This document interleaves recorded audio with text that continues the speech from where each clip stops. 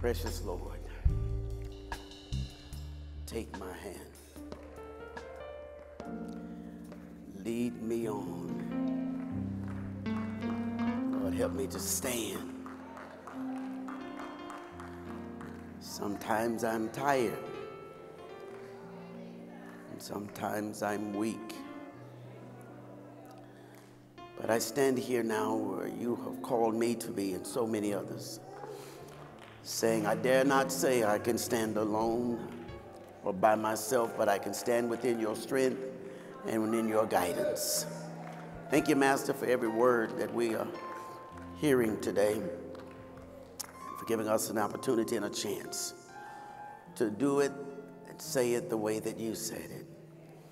Please, Lord, I pray that somebody's heart will be just softened a little, to not be so hard, so we can hear what you're saying to us and apply it. In the name of Jesus, we pray. Let every heart that believes say amen. Thank you so much. You may be seated.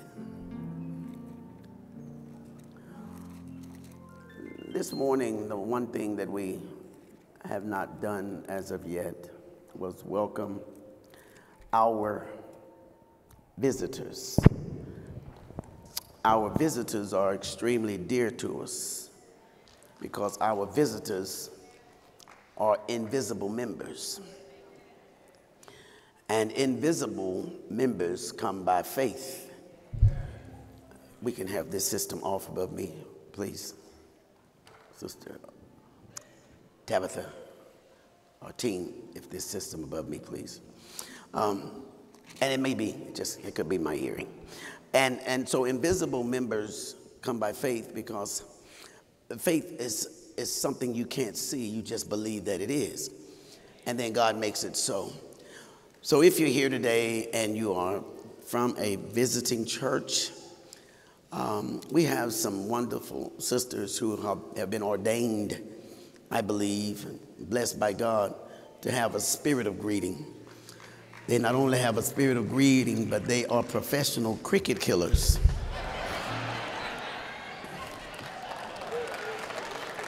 You got to be anointed to be cute and kill crickets and wear tennis shoes to church. That's all I'm saying. I just thought I'd bring that up because some of y'all think that they're doing a praise dance and a holy dance. Those are cricket killers. We thank God that we have enough doors for crickets to enter. Don't tell us about exterminating. We do all of that. We love nature and dead crickets. I don't know how to get out of that. A few weeks ago, we started, 2 weeks ago, a week ago, 10 days ago, I was here doing an example, and I'm going to ask Robo to do something real quick. I want Robo to join me down here. I want Robo to kind of get ready to hit right here. You're going to see today I have several Bibles in my presence, and that means that we use a lot of different ways of teaching the Bible. Here you may see 1, 2, 3, 4, 5, 6, 7, 8, 9, 10 different Bibles, and I always keep them here because sometimes we get kind of stuck on, that's not what I got from the Bible, and I get that. I was a non-believing believer for a long time, meaning I was in the church, but I always had a debate. I always had a debate about something. I don't care what somebody said. I don't believe, and I don't believe. And so God started teaching me, just go straight by the word and let people have their other part. Here's 11, and you're going to hear from 12 in a minute. So I always like to just use the word of God and teach from it. I don't have to prove God anymore. I used to have to prove God. Can you prove there's a God? And I would say to people, yeah, and I would go through all these things to prove, because he woke me up this morning, started me on my way. I was just a teenager, gave me food to eat and, all of that stuff that I heard at church, and all of that was true. But I just started learning from God, Rickie, just teach my word. And God says, I'll prove myself. And there's a way that God proves us, and there's a way he's asking us now to prove him. So that's how we're in this 90-day Thanksgiving promise. It ends on Thanksgiving morning. So Demond, I didn't know. Stand up again, Demond, from Iowa. He's here, son. He listens on Sunday mornings, in Iowa. So I want to address all those that are out of town in different states listening, because I really didn't realize how focused everybody was in different states listening to our ministry, because I don't check algorithms and all of that. I'm not an algorithmic pastor. if that's a word. Now, that came from the dictionary. I made that up. So I say that saying that all of you can be a part of this 90 day. If you have, you say, well, I'll go to church there, I go to other places. Please, again, I'm going to ask you, if you don't mind, join us. You can sign up today. And I say sign up. There's no registration. Just sign in so I can keep in touch with you. I'm going to ask if you are filming me with your light, turn your light off while you're filming me. If you're playing a video game or something else or have your camera on for other reasons, I see your light.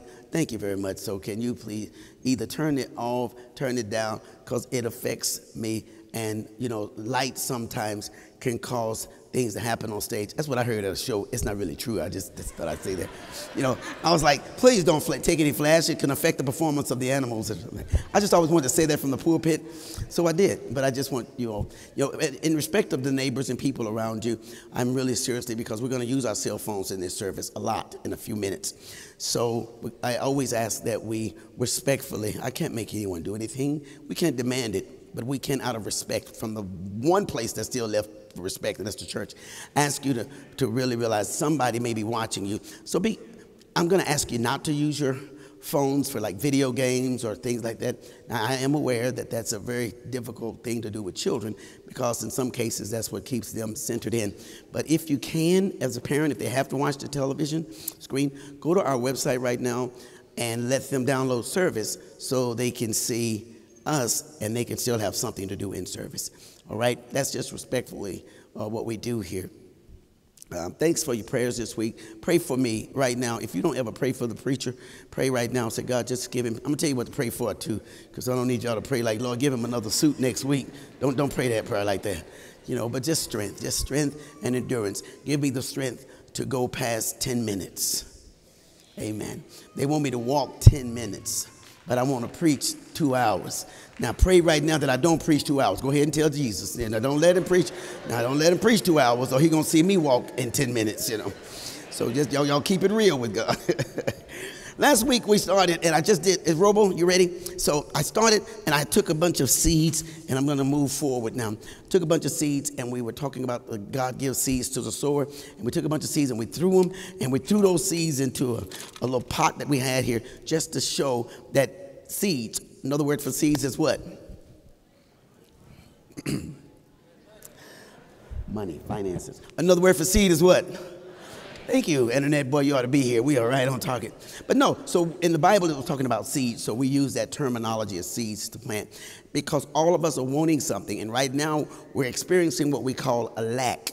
And that's only because we're not sowing so we can receive a harvest. Harvest is what you get after you sow a seed. So you go to the bank, you put money in the bank, the money stays there, you need it, you have it. You come to church, God says, I gave you $10, all I want is my one. See, that 10 is not yours. That 10 was put into your responsibility, into your care. You have 9 to deal with, and so that 1 goes to him. You don't give that to him, he says, now you're stealing. And you're not really stealing just from yourself or from me, you're stealing from yourself, because your future now is depending on his trust, your trust in him. So when it seems as if God is not speaking, that means Satan could be speaking louder. I'm going to go into some areas today because I'm sick and tired again of Satan just making us look like spiritual fools, educated, ignorant Christian believers. And so that there are things that the devil is saying, boo, and we're running. He said, boo, and we're running. We have a hallelujah for every boo, but we don't know that anymore. Now, because this kind of teaching of God's word is not going to get you a whole followers, but it may get God one more believer. And that's really what I'm standing up here for. And I want to move forward. So we planted those seeds. Now, let me just I'm going to be 100% honest. I didn't know what we did. So I put that up here and I never touched it. And I came back the other day and looked, and that seed that we threw in there, it just sprouted up. Now, I promise I did not plan that. Let me tell you what happened. So we had these pinto beans, whole bag of pinto beans, and I was just tossing them around, you know, trying to be symbolic of sowing seeds. And I threw one in this thing, in this soil, and then the crazy thing is I just shoved it down and kept preaching. During that sermon, I started throwing a lot of other beads around just to show, that you throw some around. Robo, look in here right quick. Y'all see all these other beans? Okay, see, they've been here at the same time that one was. It happened all at the same service. They didn't grow up. Why didn't they grow up? Because they weren't planted. They were just thrown. They've been there at the same time. That's the same as some of you say, well, I gave my money in church. I go, no, you threw it, but did you plant it? Did you put it in that basket and say, God, this is what I want?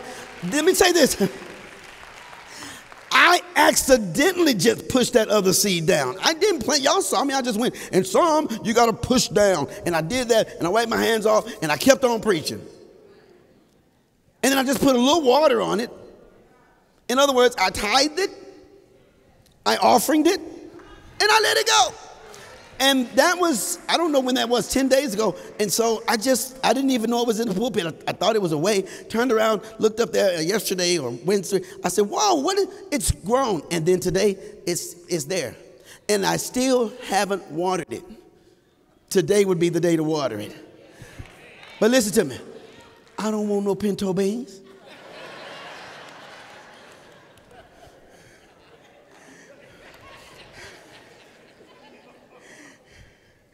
Now, if this was a Whopper Jr., but let me tell you something about your money, your seeds. They are so ignorant. All seeds know to do is grow. And God is saying, I'm putting it in your care. Don't touch it. Don't fool with it. Don't dig it up. And it'll grow. And it's not cute. It's not ugly. It's not enough to make a stew. But it's just enough to show you that it was planted in good soil.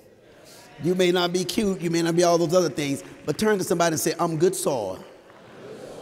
All right, thank you. Thank you, Brother Thompson and Sister Thompson, for being at church this morning. I'm glad to see you. I saw Mother Hall.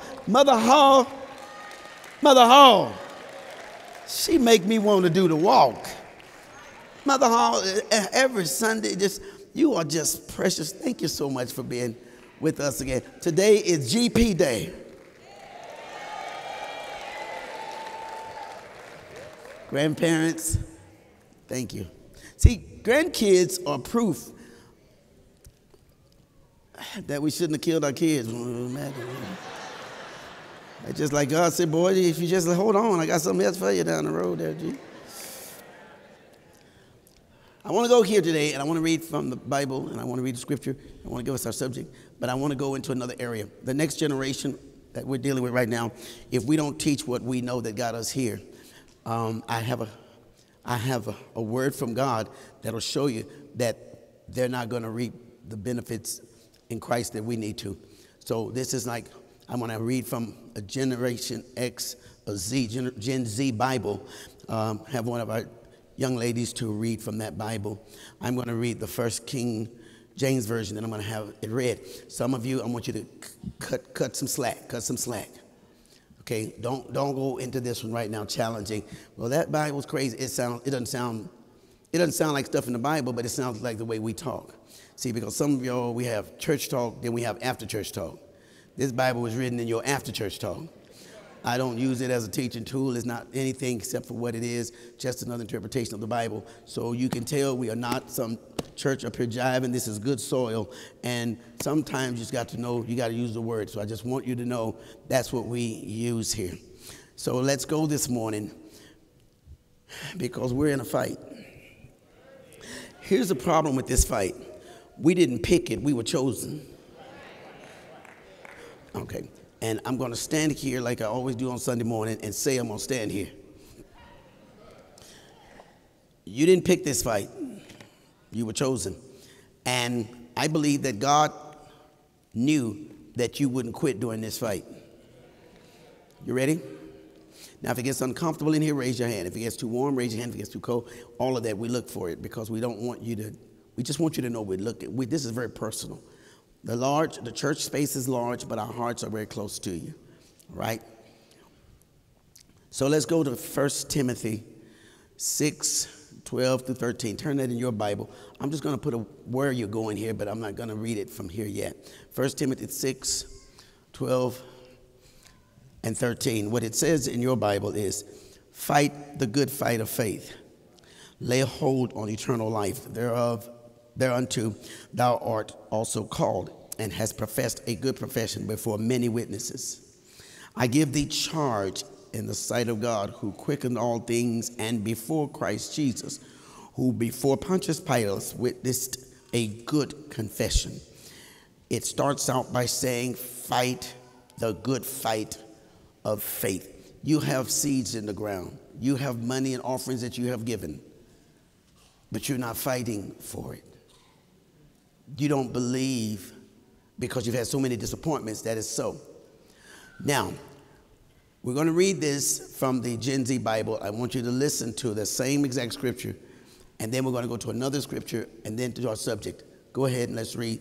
Morgan's going to help me here this morning. Go ahead. 1 Timothy chapter 6, verse 12. Keep on fighting the good fight of faith. Grab hold of that eternal life that you've been called to, and make sure everyone knows you're repping the truth. Verse 13. I'm telling you this in front of God, who gives life to everything, and in front of Jesus Christ, who straight up confessed his truth to Pontius Pilate. Okay, now let's go to the next verse that we're going to read this morning, that we're going to teach from, and that's going to be 2 Timothy 4, 2, 5. Now we're going to read that strictly from the Gen Z Bible. Now remember, this is not the way you're normally used to the Bible sounding, but I'm talking to Mother Hall, but I'm not talking to Mother Hall's generation now. I'm talking to Sister Divine, who's celebrating 6th floor, 6th room today. But I'm not talking to her generation. Right now we're talking to the generation coming afterwards. Grandparents' Day, we now grandparents have to tell the next generation coming after us how we got here. They don't have to pick cotton. We pick the cotton. No, we water cotton. I didn't even pick the cotton. You get it? They don't have to have a horse and a mule and all that. We have Mustangs that we drive. You get it? So there are some things you don't have to repeat. But what if we don't know what to expect? You're going to be repeating. Somebody's going to walk up to you in a few minutes with a chain and a whip and say, pow, get in the back of that car.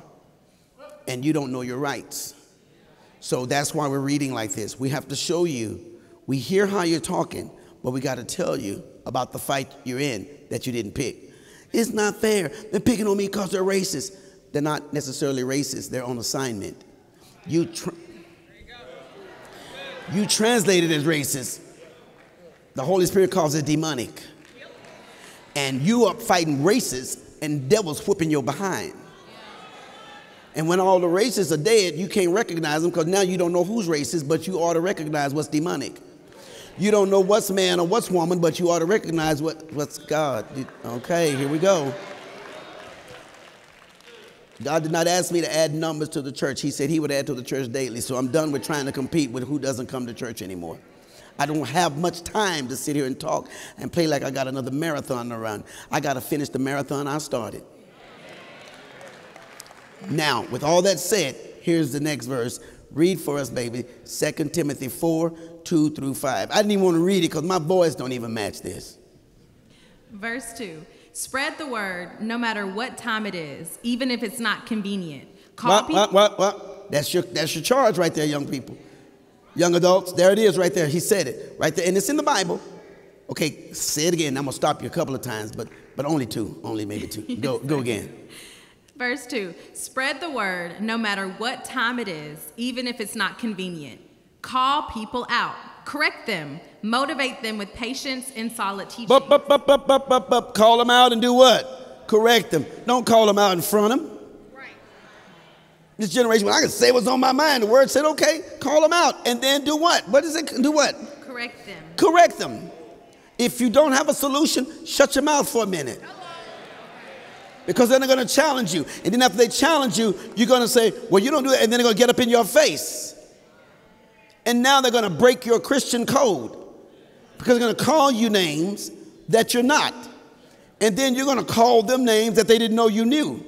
And now you got two fools fighting and somebody passes by and they don't know which one's the real fool.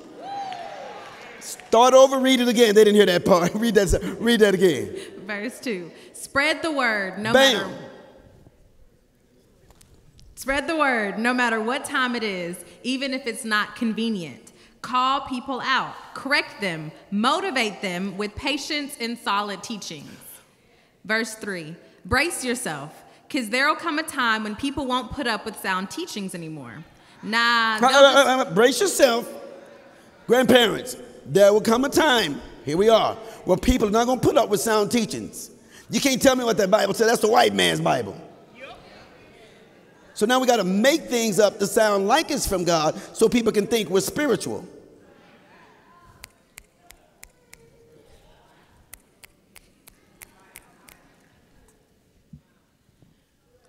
Keep going, baby. Brace yourself, because there'll come a time when people won't put up with sound teachings anymore. They'll just follow their own desires and surround themselves with teachers who will tell them what they want to hear. Verse 4, they'll straight up ignore the truth and get caught up in some made-up stories. Verse 5, but you, stay alert and tough it out. Wait. Verse 4 said what? Verse 4 said, they'll straight up ignore the truth and get caught up in some made-up stories. And verse 5? But you. Stay verse alert. 5? You. Say that's me. Now here are your instructions. Go. You, what? You, stay alert and tough it out. Tough it out. Even through tough times. Keep doing your evangelist thing and fully showing your ministry skills. Now, the Bible just explains itself. See, that was just straight word of God. Our subject this morning is simple. How to start a good fight. The word said, fight the good fight of faith. Now, the subject today we want to talk about is how to start a good fight. First of all, let me tell you, a good fight is a fight you win. It's never a good fight if you don't win. It was just a fight. But now let's talk about this. Let's talk about how to start a good fight. I'm going to say 3 quick things to you. I think to start a good fight is to, first of all, you got to have the talk to go with it. Hey. Now, I know you're saved now, but you used to fight. And you fought until you started losing. And once you started losing, you started arguing. And now you fuss with your mouth because you don't trust your strength anymore. Oh, come on, y'all. I'm talking Jesus stuff for it. So in the natural, that's how you do it. So in order to start a good fight, you got to talk it. But if you're a believer, you gotta talk God talk. You can't talk street talk. How many of y'all know street talk? Okay. No, for real, hold your hand up. I want people to see who they sit next to. Because you liable. I don't know where liable. I don't know how to spell liable. But you liable to say something sitting there, and they'll go, well, she said she knew street talk. So you might be sitting by somebody in a minute that might not say amen. They might say something else, and you go, whoa. Okay, so how many of you know street talk? Now, I'm going to ask this question. I don't want to take away from anybody. Put it down. How many of you are really decorated thugs?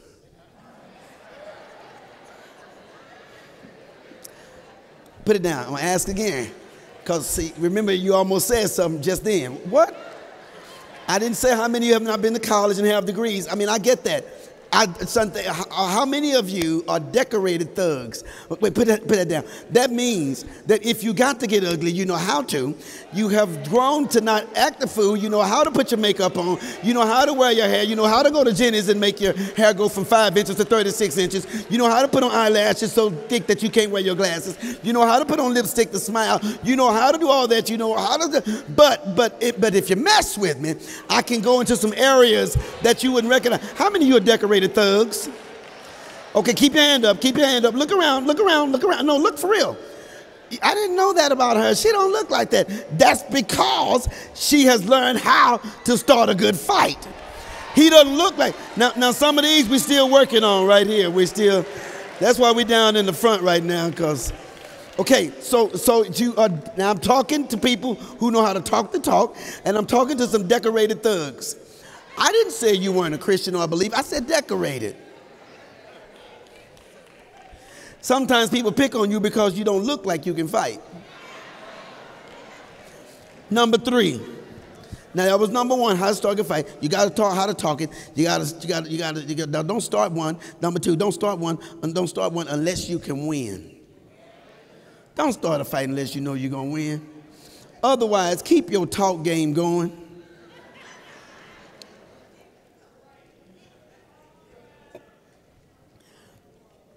You get extra mad after you start a fight, and then later on realize, I look so stupid after that.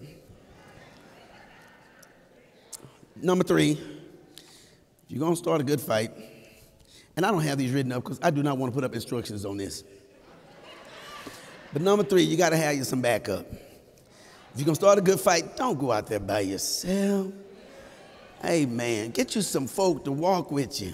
Get you some folk to back you up. Now, they may not do anything, but they give you this confidence. All right, so now we're in this fight against Satan, and I'm going to go into an area because I am I know a lot about this, and I'm just telling you right now, I'm mad at the devil for robbing people when he doesn't have any power. I'm mad at the devil, and you might want to put this in your notes and say it to yourself later on this week. I'm mad at the devil for robbing people when he doesn't have any power. He doesn't have the power to rob you. You have lost your peace of mind. You have lost your sanity. You have lost your dignity. What happened to your self-respect? What happened to your respect, period? What happened to you wanting to be a lady? Your grandmother didn't raise you the way you're acting right now. You became somebody else you saw. You never saw your grandma drop it like it's hot and pull up her skirt and you ready to fight somebody. You never heard her cuss nobody out. You didn't hear it.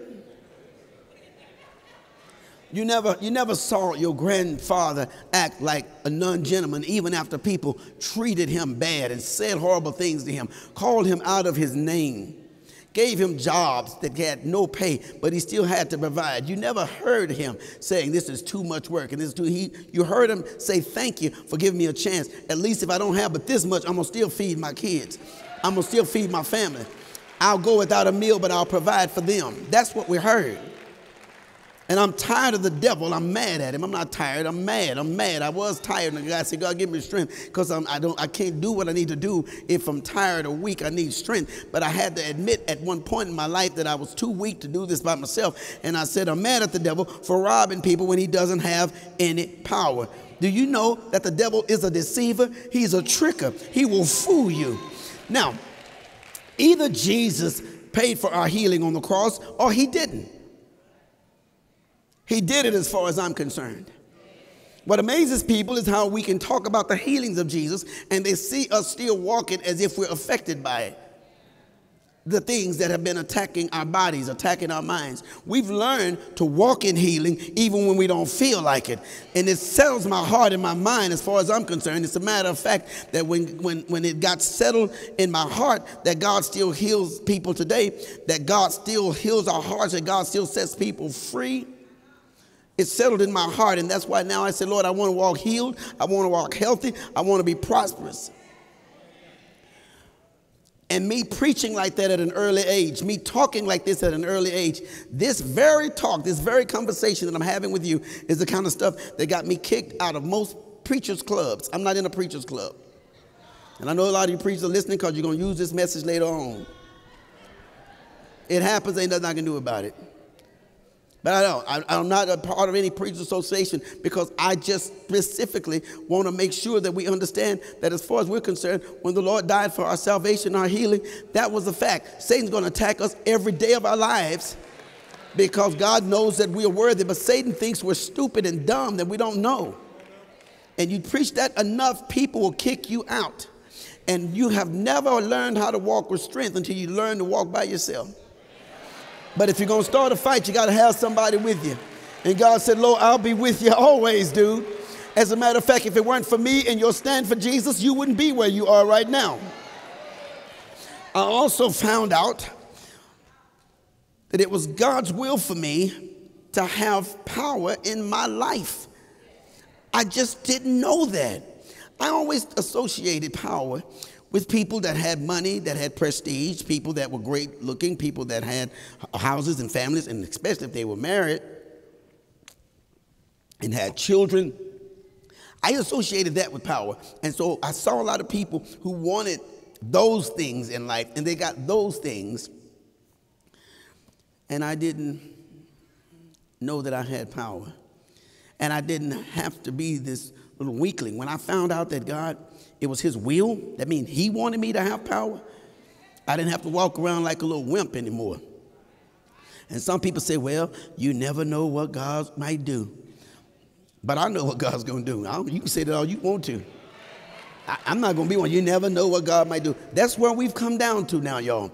We used to know what God's going to do. What's God going to do? He's going to do exactly what his word says he's going to do. But if you don't know the word, you don't know what he's going to do. If you don't know his word, you don't know what God's going to do. And that's why we have so many copies of the word, because somewhere in this contract, it tells you exactly what God's going to do.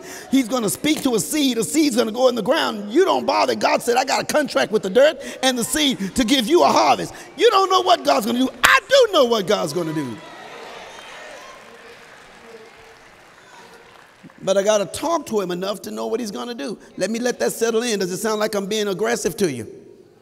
Faith cometh by what? So I got to push it in now. It's got to push past a whole lot of media stuff. It's got to push past a whole lot of demonic stuff. It's got to push past a whole lot of, it's time to go home. So I got to push this into you now, because if faith cometh by hearing, some things have to be pushed out, and another thing in God's word has to be pushed in. Because now we're in another fight for our lives. I refuse to let Satan steal anything from me anymore. He's not stealing our children. He's not stealing our families. He's not robbing from me. He's not robbing from you. He's not stealing our jobs. Sometimes we get around this, and all of this represents religion to a lot of people. And religion will teach you. It will teach you how to be sick. It'll teach you how to be sick. And this mistake has even kind of crept into a lot of what I'm going to call charismatic churches. We are a charismatic church, by the way. Charismatic. Somebody say that's right. See, charismatic people talk like that. Charismatic people say, yeah, I don't mind y'all knowing I'm a decorated thug. Yeah, I used to be, but now I once was lost, but now I was blind, but now, see, that's changed. Charismatic people, we talk back. We speak up. But all of a sudden now, not all of a sudden, in the last generation, it's like he's made us think that we have to be sick and broke down a lot in order to get people to view us and for us to be transparent. We're now looking for people to like us and not for God to power us. And it's a deceptive lie. Did you know that the church you go to right now could be a matter of life or death for you?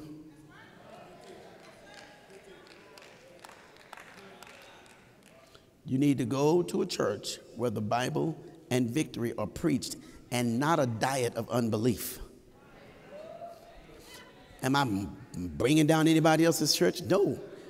If we're doing that, I'm just letting you know, whoever you are with the internet, you're in the right church, wherever you are. But you can't keep associating, putting your seeds into soils of unbelief.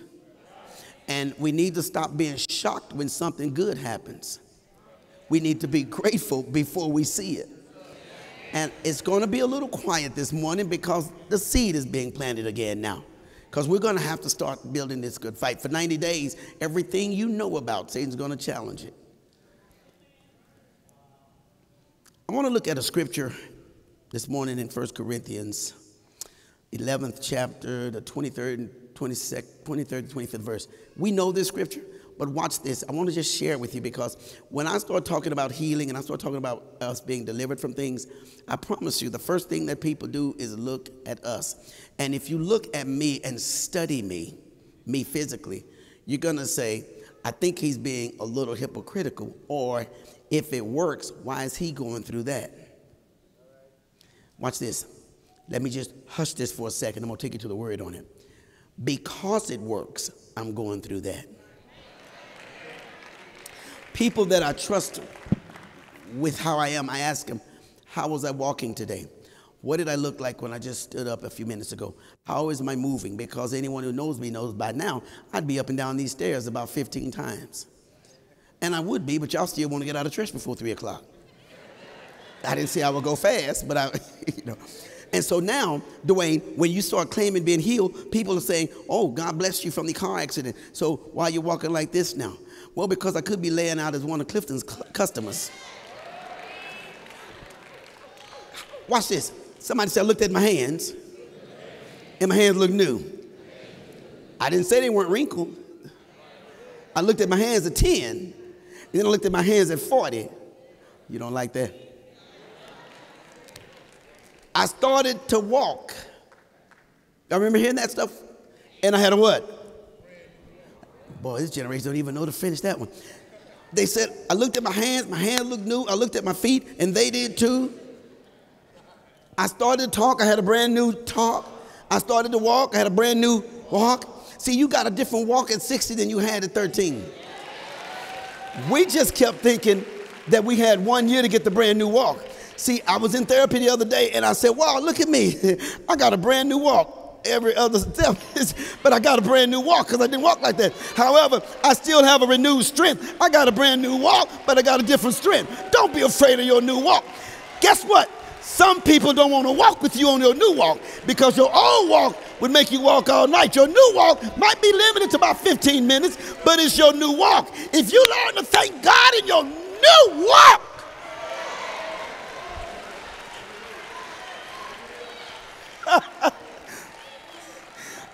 I'm not sorry, but now I got to go to the Bible and show you this.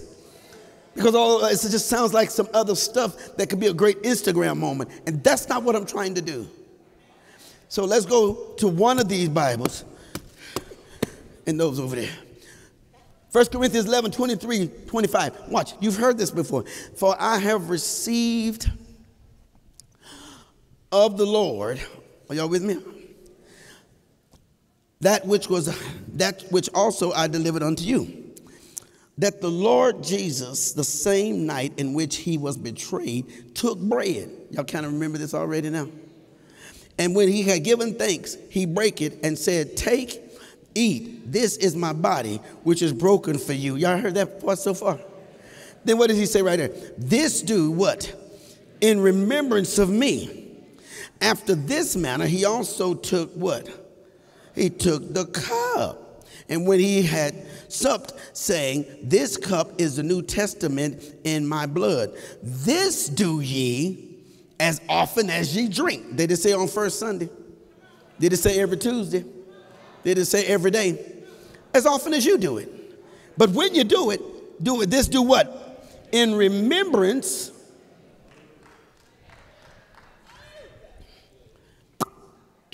I'm trying to get fast, but I got some people that really are interested in learning now.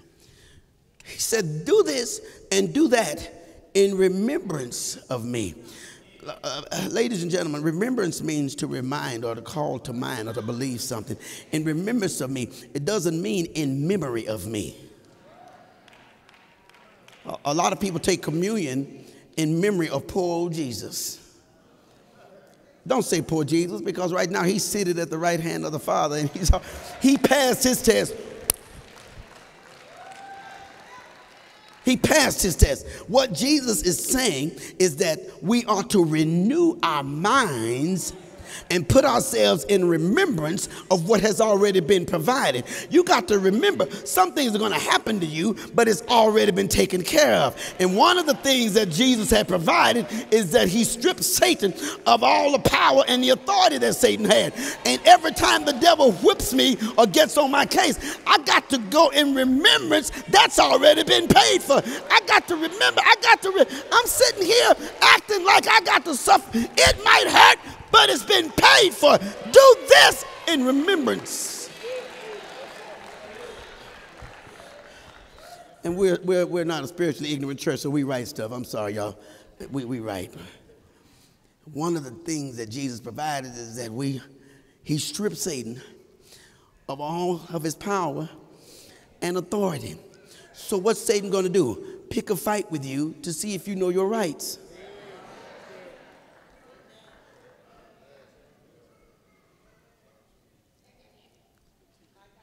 How many of you know that you're men? I'm going to ask that a little fast. I just want you to answer fast. I can't ask it fast. How many of you know that you're men? So if Satan comes to you now and tells you you're a woman, you're not going to fool with fighting with him, because you already know this. You've been given power and authority to tell him you don't have to go to a thug, but you know this. You have proof.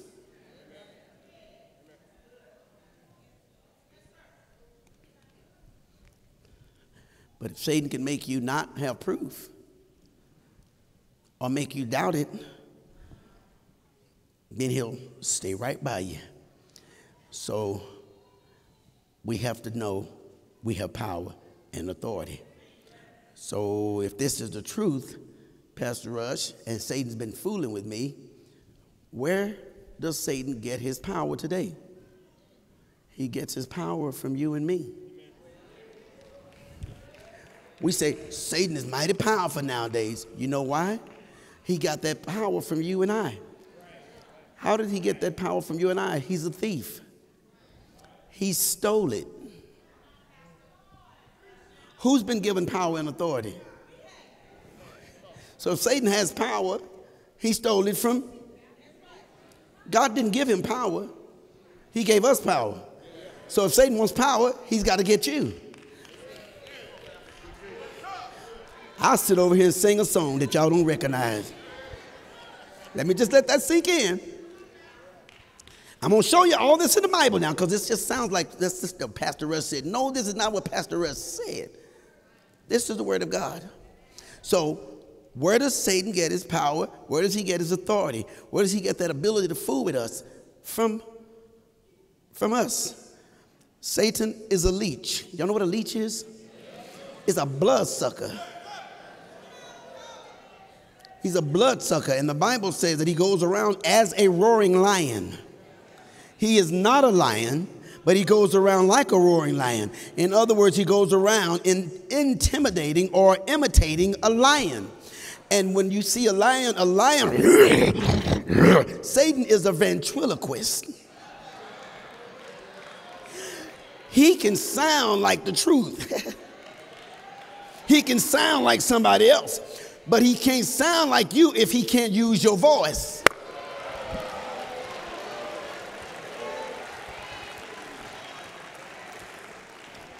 The Bible said, Pastor didn't say that he goes around as a roaring lion, and his roar can be very loud. There was a revival. This happened in real life about in the 50s, between the 50s and 60s. I was reading about it, and they were having a healing service. And a healing service is where people come down and they believe God in the presence of other people for their healing. They don't have money, so they don't come down to bring money. They came down to bring an issue, and God would use a man of God or woman of God to lay hands on them and pray with them. And it still happens today. Except now we want virtual healing. And healing has been virtual ever since we started. It's always been through the air. It's always come out of the invisible. That was a little too deep right there, but I won't. And so these two ladies went down and prayed because they had cancer. And one of the women resisted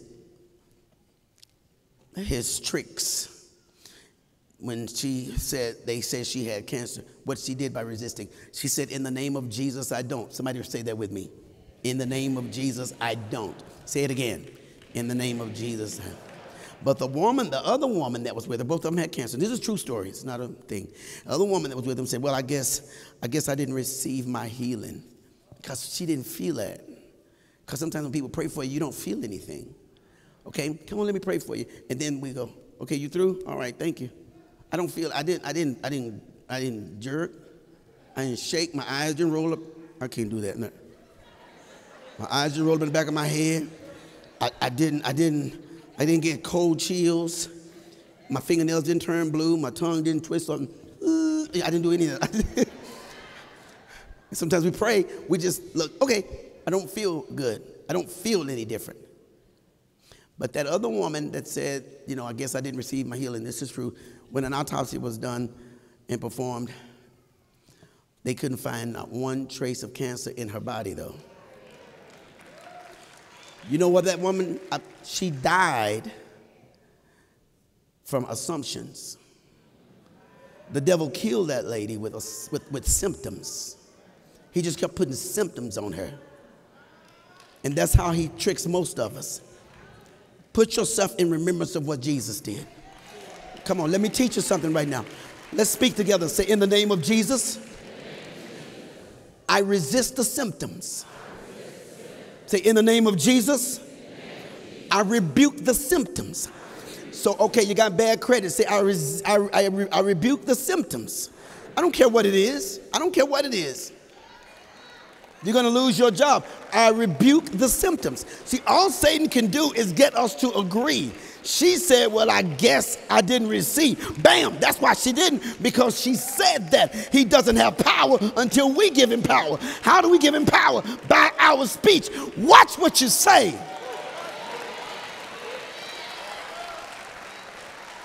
He doesn't know how to answer your prescription if you don't say it. I'm so mad I ain't never speaking to him again. Oh, no! You meant I don't want to be around him. The devil will give you a stroke and take away your speech. Just because you said, I don't want to speak to him no more. Let me let that sink in. And anybody that can leave, you got time to leave. We're going to do offering in a minute. Let's do that right now. You understand that? Whatever could be wrong with you is a result of what you said. Satan can't do anything, but you keep having these symptoms, which is the reason why when you go take an x-ray sometimes, an MRI, go to the doctor, they still can't find nothing because symptoms can't be traced.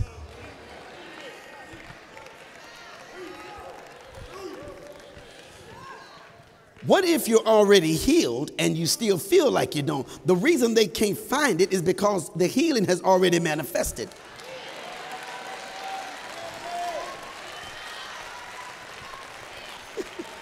What's wrong? I don't know, but it's already done. Why are you walking like that? This is how it ended up. Now, if you want a straighter walk, tell God I want a straighter walk.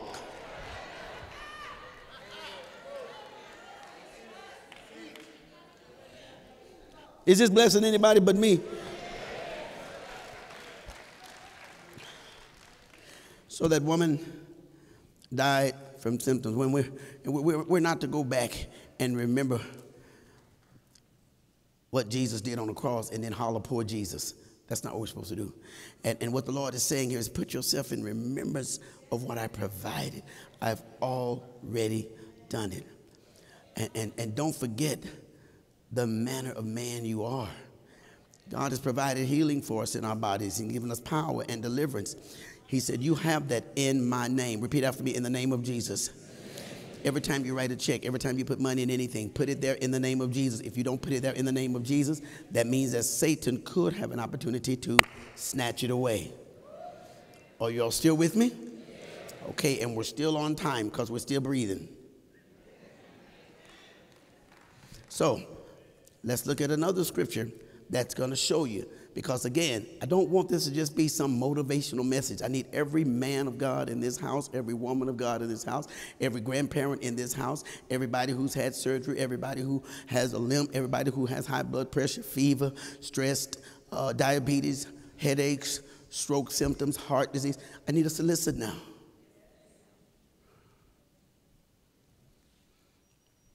Everybody's looking up cures on the internet. And before there was an internet, it had already been written. I am not against you looking up cures on the internet, and I'm not against nothing. I just am for. I don't want to get into the against.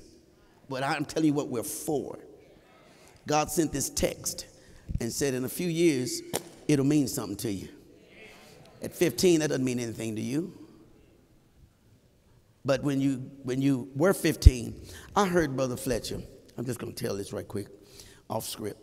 We were in the elevator, and he was singing, God has smiled on me.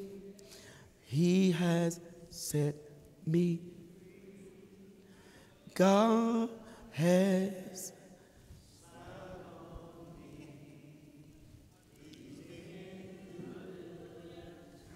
I turned around and said, boy, you learned that when you were a little bitty boy. He didn't think I heard him. He was kind of doing that, that on the low voice.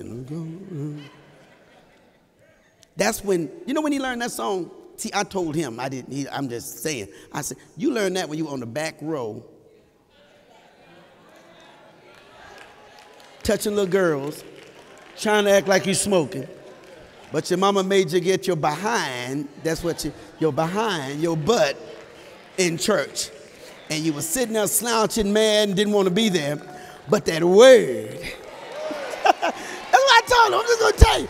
I said that word was in you. And you didn't realize until you were almost 50 years old that God has smiled on me.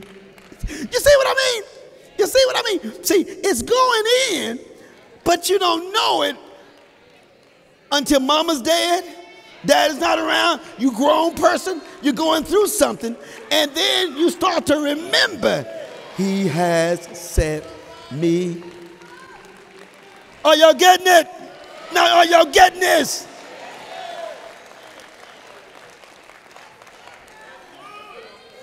Anybody want to holler out one that you heard real quick? We're going to stop here in a second because I got to do something else before we finish the sermon.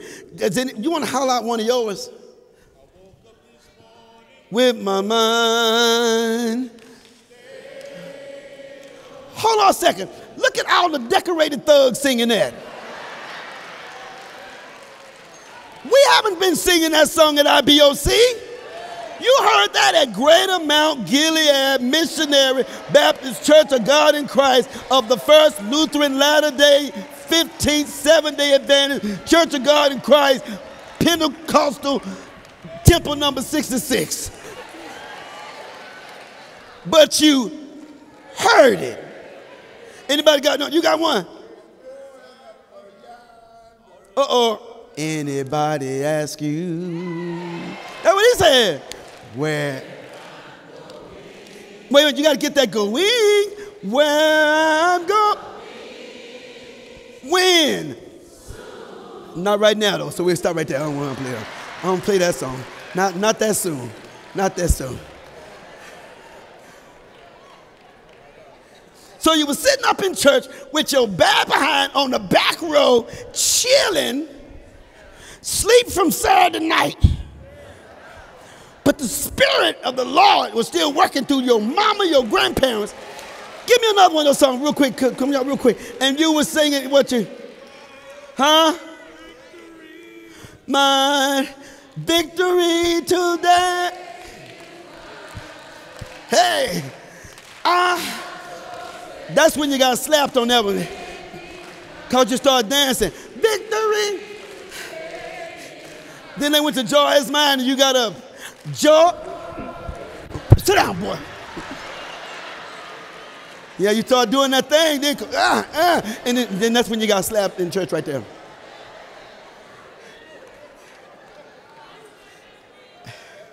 Okay, let's do this real quick.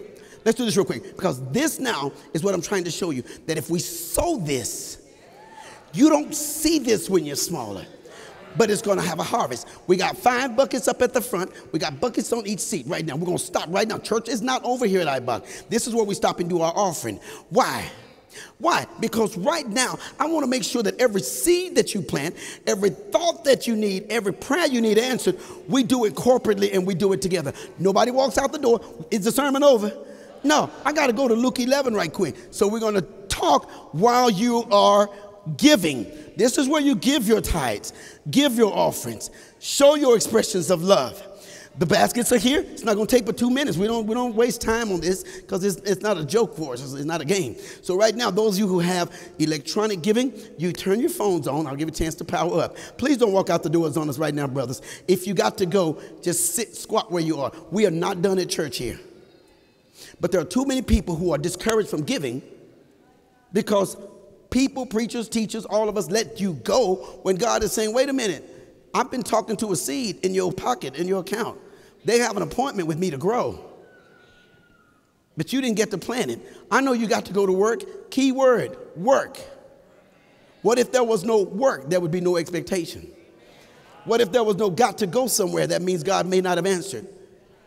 But we have to get a word before and during. So if you are a tither or a giver right now, there's 2 buckets coming around. That red one will say, Pastor, I want to just thank you today, either on Cash App or some kind of way by putting something in that red bucket. That's how the church has decided years ago that we would compensate the pastor. And that's the money that goes to the preacher. That's the money that helps us when others are sick. that I can personally say, here's some gas, here's some something. If I want to, because it's whose money? Mine, all mine.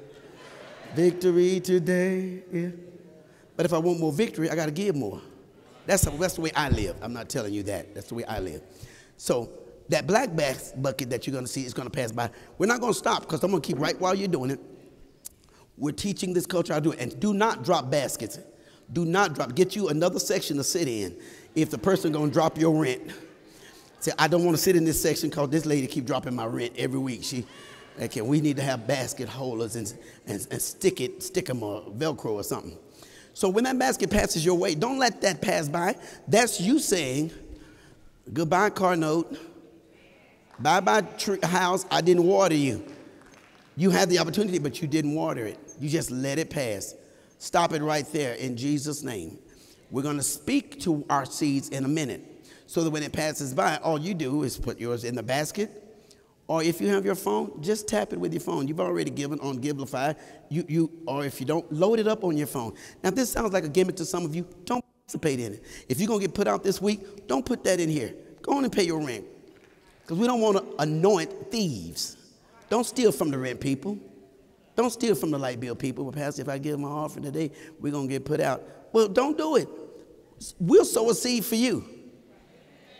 So this is not some trick. And I've never heard of it done in the middle of a sermon. But if we can't preach God's deliverance, what are we doing? I just want to give you a chance to do it. All right? So when I say now, I want you to talk to your seed. This is how we do it. House, car, or whatever it is, grandson, granddaughter. In Jesus' name, I claim victory, Lord, over all the seeds that I've sown. And I pray in Jesus' name that these seeds are watered. And as these offerings come by, I water my seed. And that's the guarantee between you and God.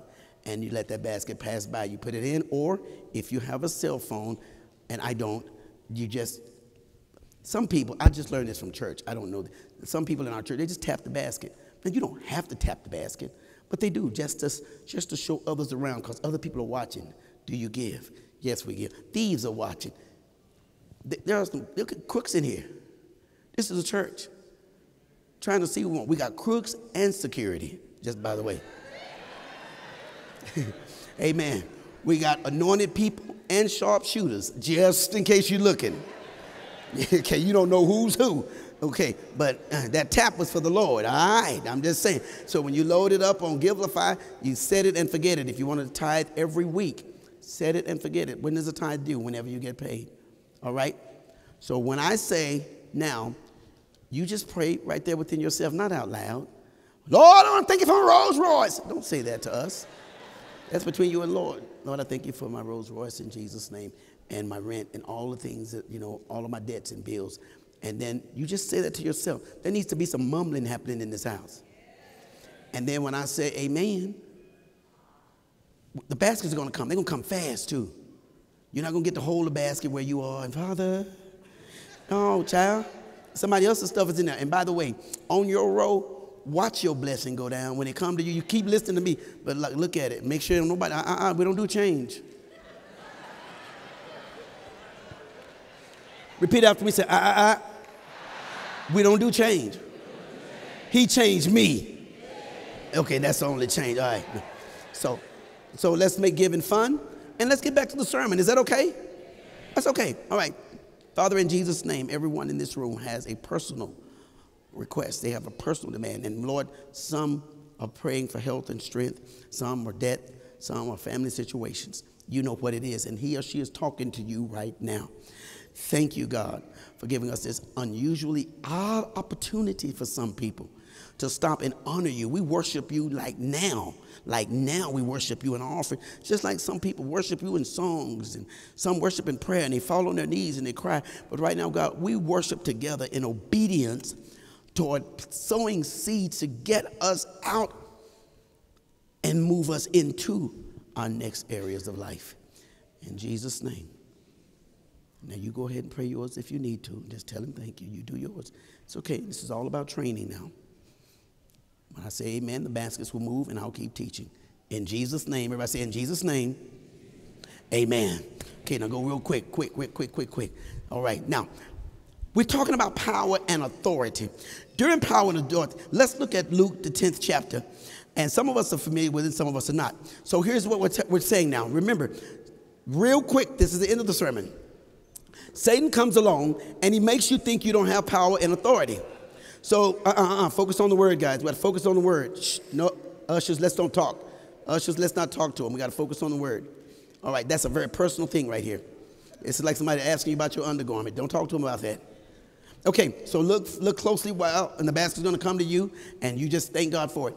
So what happens is when we start operating in power and authority, some people say, I'm losing my mind. You know why you're losing your mind? You said you're losing your mind. So now Satan cannot take your mind, but he can answer your thought through a complaint and give you the symptoms that you are what? Losing your mind. Why? Because he heard what you said. What he can do is get us to say things. Now, we may be around friends and people who want us to talk tough and talk bad. We don't have to do that, y'all. We used to. But he died for that. And after the day, you're going to realize that. So here's what happened. He had 70 disciples. Okay, I'm going to pretend that's them. All of you guys stand up right here. Now, everybody watch them. They're on program.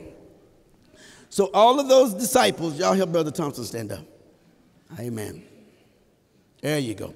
So all of these guys, Jesus said, now I give you power and authority. And they went out and they were listening to Jesus. Come on, walk like this. These guys were walking, going everywhere with Jesus, going everywhere. And the Bible says that when they went out, because they'd been with Jesus, they were able to do some stuff. Now watch this. They were able to what? What? What? What? What? What? What? What? Able to do some stuff. Why am I saying this? Because bam, it's right there in the word. The Bible says, and the 70 returned again with what? What? Do it. See, they didn't come back like, dog. Let me see dog. Dog. Let me see joy. Let me see dog. Let me see joy. Let me see dog. Let me see joy. Dog, joy.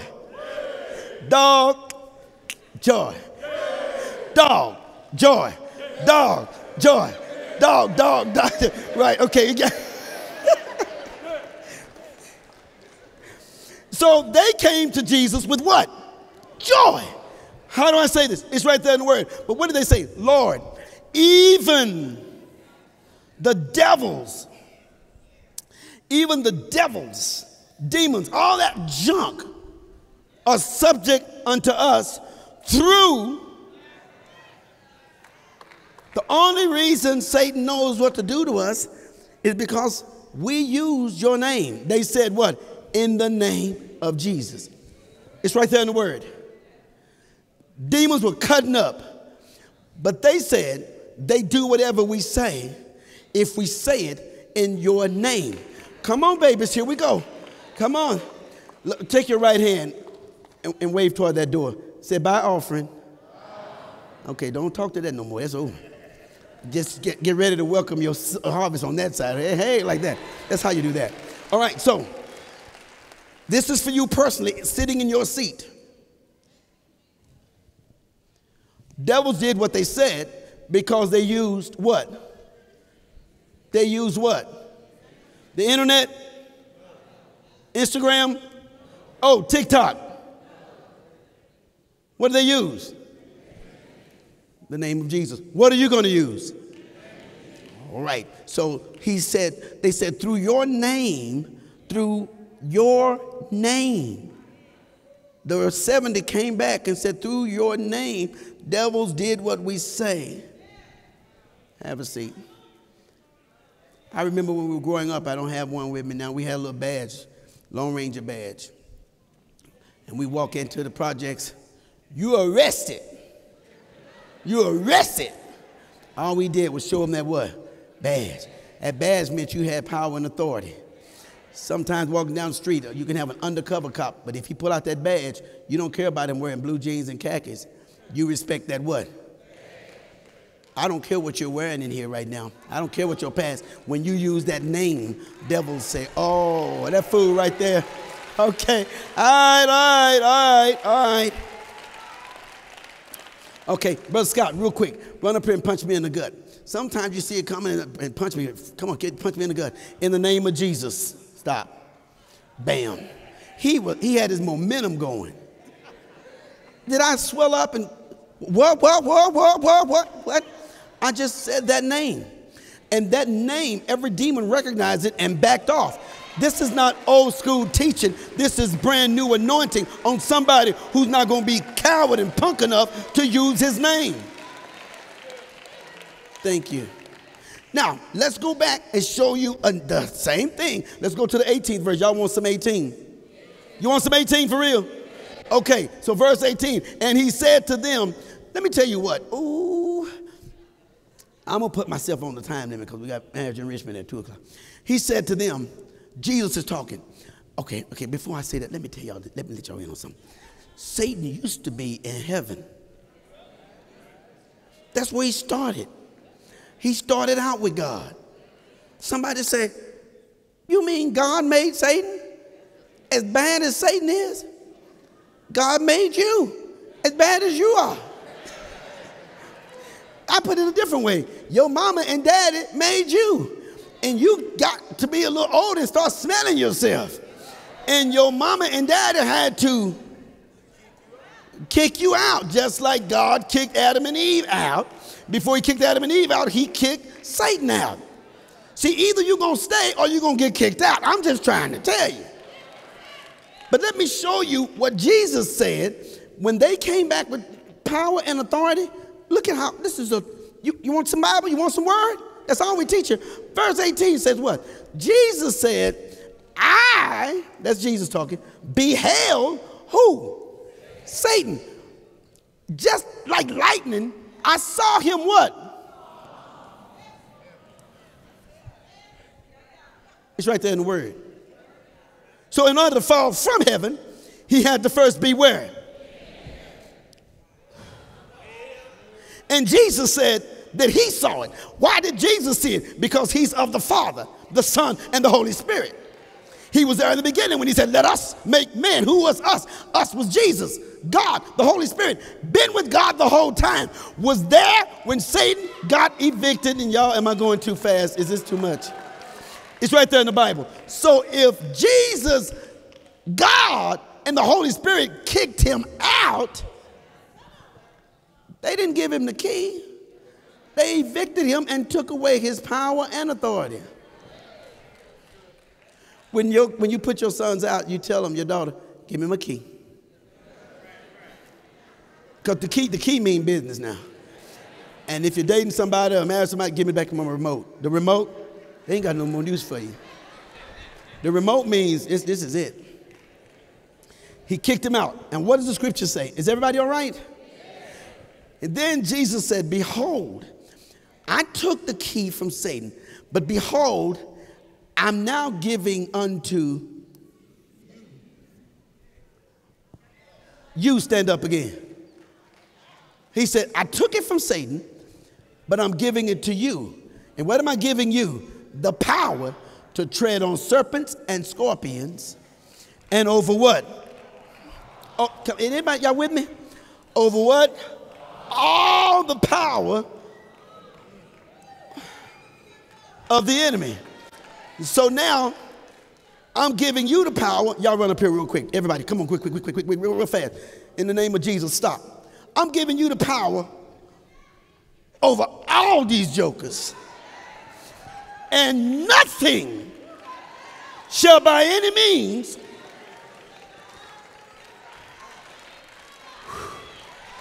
y'all making me work for it, but I don't believe in no devil. Don't matter if you believe it. He believes in you. And if you use the name of Jesus, that joker gonna back up. Why will he back up? Because the Lord has taken his power. But who did he give the power to? So why are we walking around powerless? Because we haven't learned that we have power. That's why we have to go out and fight in the streets, answer stuff on the internet, act the fool with people that we don't see because we don't believe God's got it. Look at all these demons that have been shut down. I didn't touch a single one. I never came out of my clothes. I never cursed. I never raised my voice. I never pointed to him. I just used the name of Jesus. And then he says, nothing shall by any means hurt you. Let's separate this word. What is this? No. What's this? Now say no thing.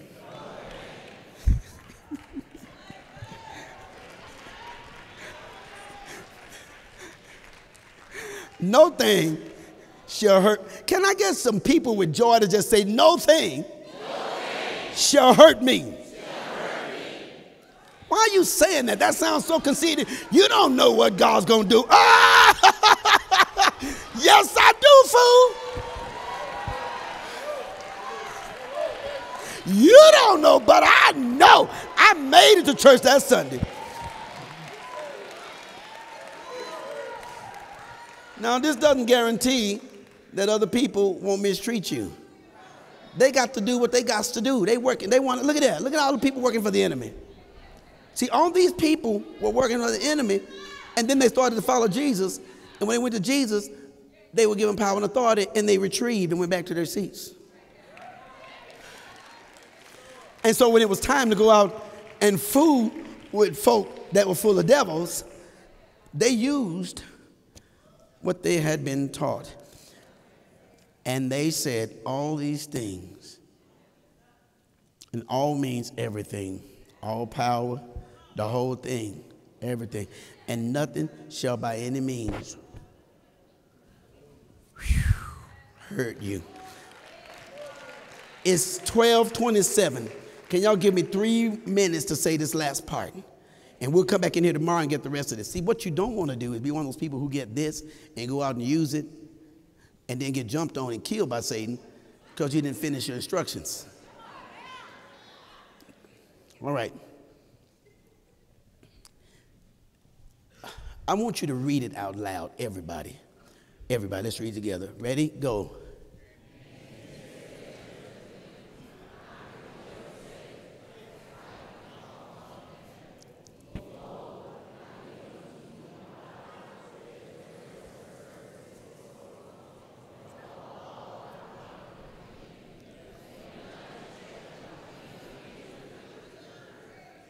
What's this word? Say it again.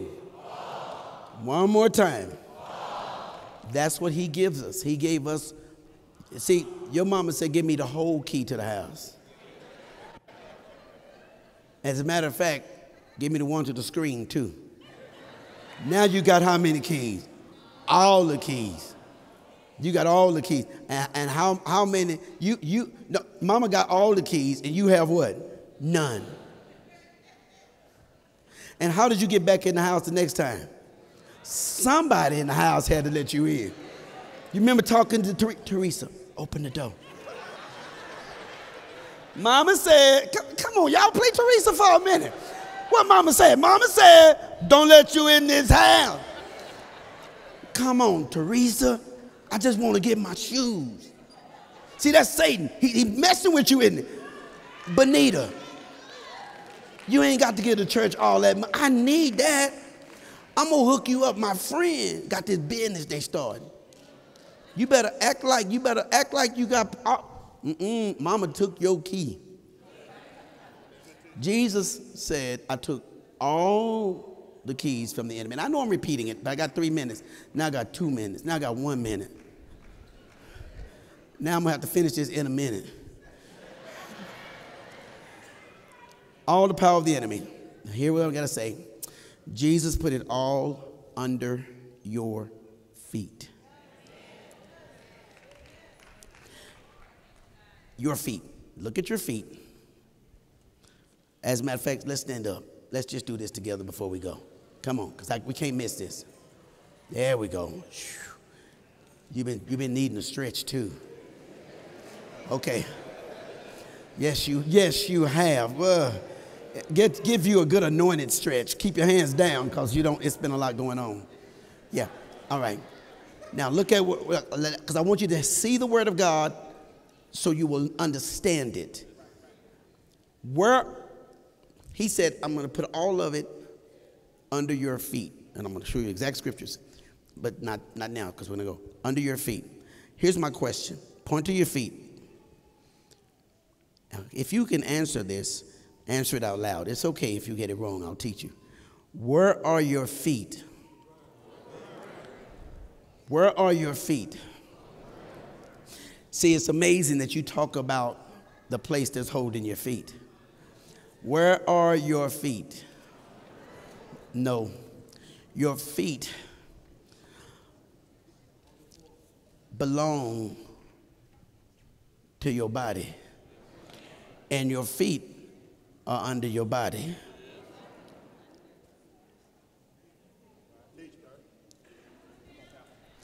Look at your feet. They're attached to your body. Did anybody come in here without your feet attached to your body? There's always two people in every church. The Word of God said Jesus put all of the enemy's power under your feet.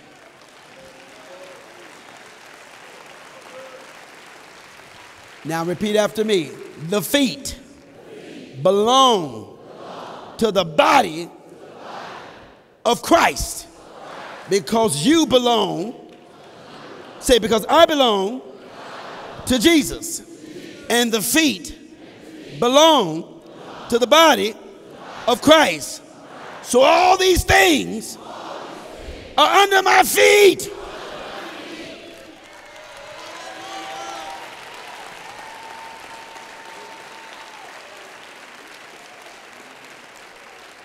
All right. And we're going to go back tomorrow. We're going to continue the rest of these notes. But now we just learned how to start a good fight. You're going to start a good fight, baby. Know what these things are before you start. Know that you have, what's the P? And the A. How did you get it? From who? From Jesus Christ, right? And he took all of that from who? Where was Satan? And he got what out? By who?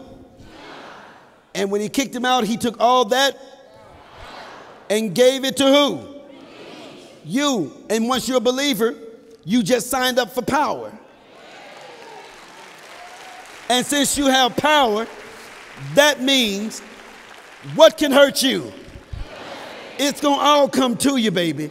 But it won't what? Hurt you. It's just a weapon, and it will not prosper. I didn't get that far. So everything is what? It's under what? Can you, before we go home, can you do the under my foot shuffle? Can you just push some stuff under your feet and just let the devil know they ain't crawling up your ankle. You ain't coming up my leg. You ain't coming up my thighs. You ain't coming up my hips. You ain't going to make it to my stomach. You're not going to make it to my heart. You're not going to get in my head because it's all under my